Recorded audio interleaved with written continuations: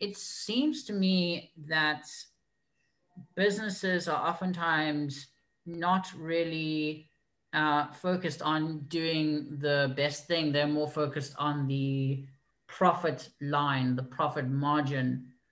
Um, and so it's an interesting approach that you just said, where you're interested in investing in things that will make the world a better place.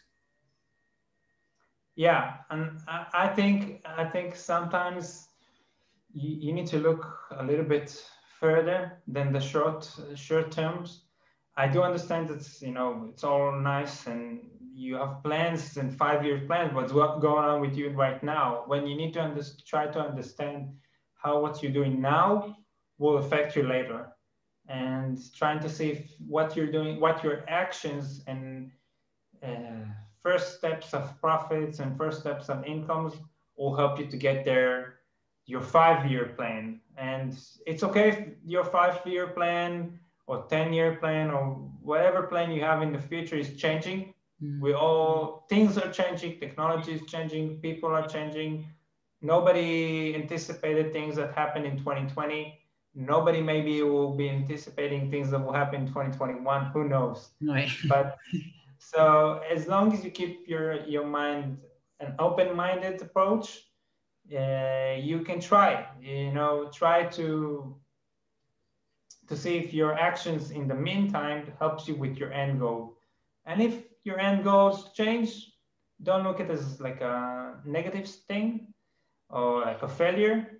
Just say, okay, what I've learned from it. Okay, I learned from it something. I must have learned from it something. How do I take it to the next step? I was listening to a podcast by Jason Campbell.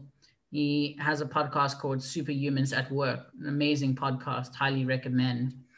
And Oh, that's not okay. yeah, and one of the things that he says is that, as millennials, uh, it's a lot less now about money and also about being congruent with your values.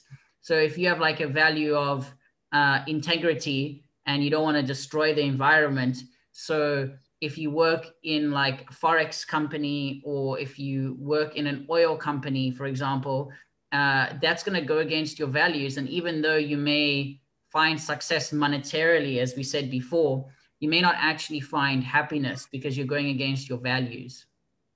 In the end of the day, I definitely agree with that. In the end of the day, you need to look at yourself in the mirror in the morning and say, okay, I'm doing what I'm doing, but come on, is it? To be honest with you, in this world, we do find out that good guys are playing with the bad guys, and the good bad guys are playing with the good guys. And I found it out when I was young, and it's it definitely shattered my bubble. But in the end of the day, you need to say, okay, I'm playing with these kind of forces, and do I accept it, and or I'm not? If it's okay with my perspective, there's not going to be somebody who's perfect with your perspective. That's for sure.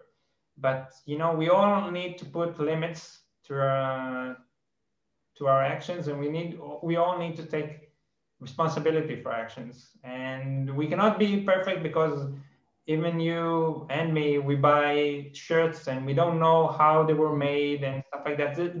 It's never ending, to be honest with you. But we know what we do know. Okay, we know that this company, what they know, we know what they're doing. Do we collaborate with that? Yes or no? And or this company, we know that they're actually media, but they're owned by a group,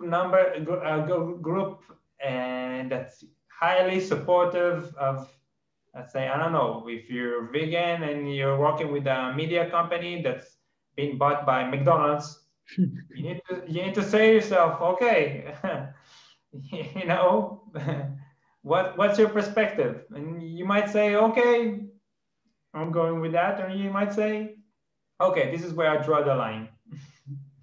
I wanted to circle back to something you mentioned, that you learned that the good guys are playing with the bad guys and the bad guys are playing with the good guys. Is there a story behind that lesson that you learned? Yeah, well, actually, when I was a young business consulting strategist when I was a young business consultant, we were helping companies that was almost coming through a bankrupt. And once you start working with them, you suddenly see that this company, especially that company was a part of the army forces companies that were providing, different tools, and they were engaging with a company that had a very, I don't know, different names, a different name. And we looked it up, and it's basically a company that was an Israeli company that was trading with a company from Turkey. But this company when you say, okay, we have a peace agreement with Turkey. Yeah, but the company in Turkey was actually from Pakistan. Mm-hmm. And actually this Israeli company was giving products to the Pakistan army, which is right now is not in peace with Israel. Maybe things will change. I have no idea. And that's when things basically started hit me up and say, open my hand and say, oh, okay, so I do understand. And I've seen many examples of it, because sometimes people say they give it up and they say, okay, we need the money. Just, maybe the line we draw, it's getting a little bit grayer and not that black. And we all can change our perspective. That's okay. But like I said earlier, you wake up in the morning, you look at yourself in the mirror. Are you happy from what you got? Are you happy from what you've done? And do you take responsibility for your actions? If you do, then you're okay. Thank you so much. That was beautiful. I really appreciate you sharing that lesson.